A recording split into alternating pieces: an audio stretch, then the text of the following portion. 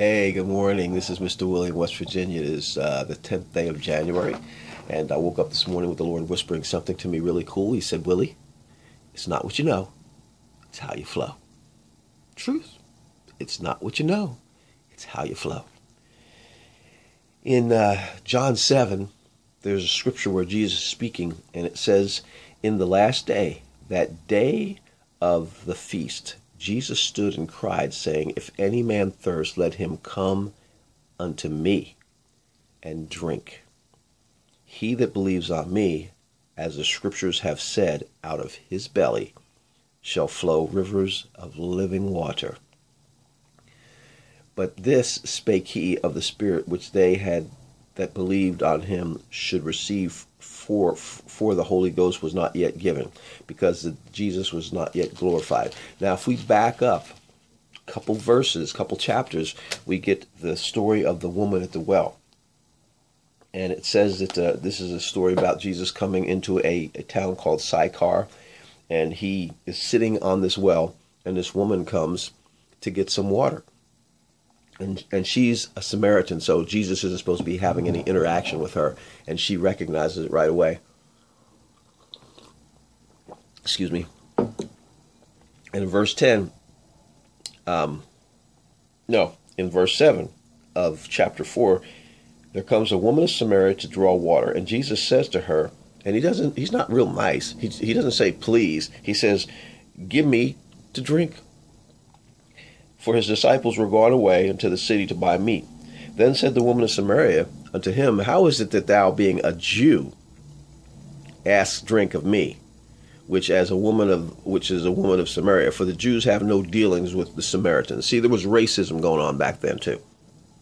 And Jesus answered and said to her, if thou knewest the gift of God, who it was that says to you, give me to drink, thou would have asked him, and he would have given you living water. Living water. And the woman says to her, sir, and I can't help but feel that somehow might have been sarcastic, because, sir, thou hast nothing to draw with, and the well is deep. From whence shalt thou get this living water? Art thou greater than our father Jacob, which gave us this well, and drank thereof himself, and his children, and his cattle? And Jesus said, whosoever drinks of this water shall thirst again. But whosoever shall drink of the water that I shall give him shall never thirst. But the water that I give him shall be in him as a well of water springing up unto everlasting life.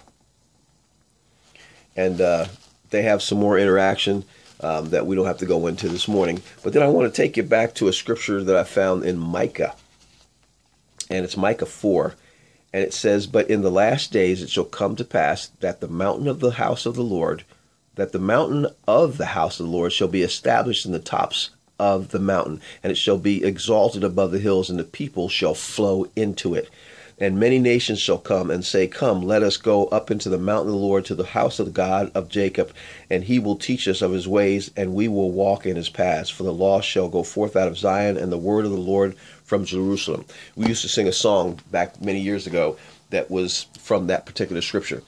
Now, basically, what I want to kind of talk with you about real quick is the fact that we live in a society that thinks that it's really about education, it's about knowledge, it's about information. We're in a technology age where information is at our fingertips at a moment, as far as our cell phones and computers. We feel that you should go to college or university and get an education, get a degree, because that'll give you a better job, which is a lie. And we believe a lot of things that we have grown to know. Adam and Eve, when they were put on this earth in the very beginning, they knew each other after they decided not to know God in his glory by sinning, by listening to the serpent instead of to God. They got out of the flow of God and into the flow of humanity. And that's where we kind of are now. And it's funny because, the more you listen to the Spirit, the more you kind of walk in the Spirit, the more you get into the flow of what God does, the more you flow easier. Yesterday, I got a bunch of stuff done. I finally decided to kind of go out and rent a storage building. I hated the thought of doing it, but it's the only way we're going to be able to declutter our house. And I got all the stuff out of the garage and got everything to the storage building. I still got stuff in the basement I got to get out of there and get there too also. But I got everything out of the garage, got the garage cleaned up, got everything straight just before snowfall. So my daughter was able to park her car in the garage last night and not have to get up this morning and go off and clean her car before she went to work. Listening to the Spirit, getting into the flow of things will get you to a place to where you will just be flowing so effortlessly in the things of God and in the things of this world, because God and through the Holy Spirit will instruct you and guide you and help you to do what needs to be done to get stuff done. I also got my finances and stuff done from last year. Every year I have to pull my finances and everything and store them and get ready for the new finances of the new year. And it takes me a couple weeks to get into wanting to do that, because I got to pull files, I got to go through paperwork, I got to get a container, put it in it, label everything, and then store it somewhere where I can, if I need to go back and find something, I can find it. But I got all that done yesterday too. And I just felt like somehow I've been enjoying life and flowing, just flowing. And you know, it has nothing to do with other people in my life. I have a woman in my life, but she hasn't been by for a couple of days because she hasn't been feeling well. And she lives in another city. You know, there are a lot of things going on with my children that are still the same. Life hasn't changed in the outward to where things have just like I hit the lottery and I got all kinds of money now and everything's great. No, I've just decided God just kind of got my attention.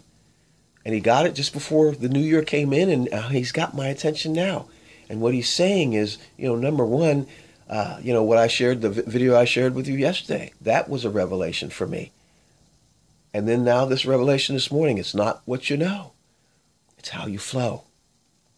I've known people who were really educated in a lot of different areas, and they still had areas that weren't right. And we all are like that. It's funny, I've been watching Jerry Seinfeld's special on Netflix called Comedians in Cars Drinking Coffee.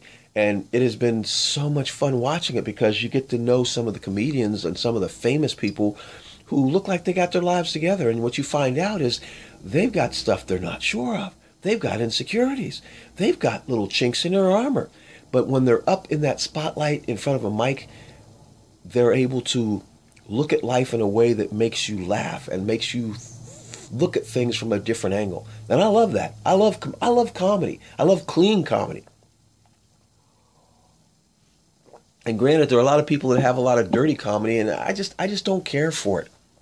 I want comedy that's intelligent. I want comedy that's looking at something that I'm looking at and seeing it from another angle and making me laugh at how silly it is.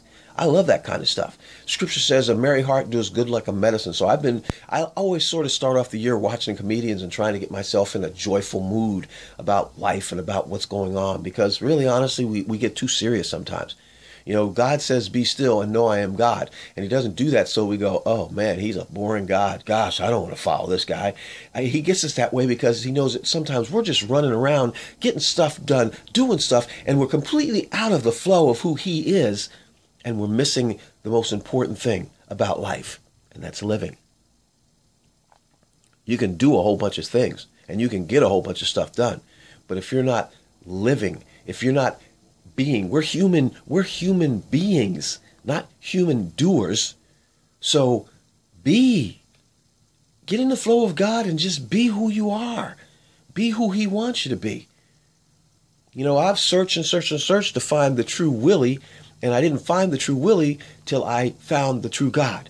Once I found him, my identity started to flow. I started to realize who I was. I started to like who I was.